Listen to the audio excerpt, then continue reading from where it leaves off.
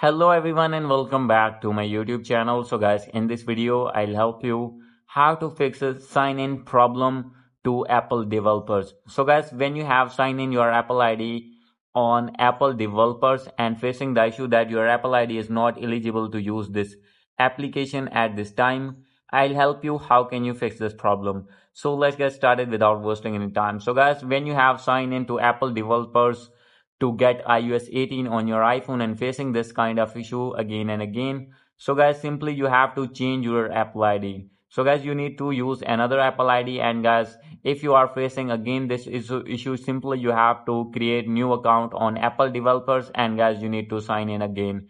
And after this, your problem will be fixed.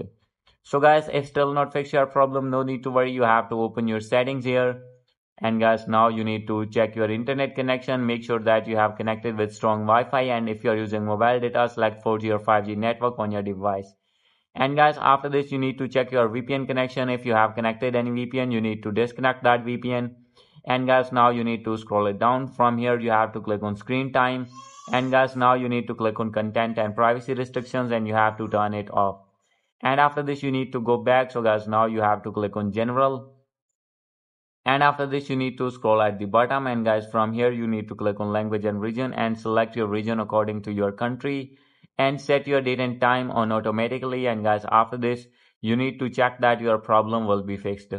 So guys, if still not fix your problem and still not sign in to Apple developers, no need to worry. To get iOS 18 latest version, simply you have to click on iOS update, and guys, you need to enable iOS 18 developer beta. You have to enable beta updates on your iPhone, and guys, after this you can easily get your iOS 18 on your iPhone or iPad.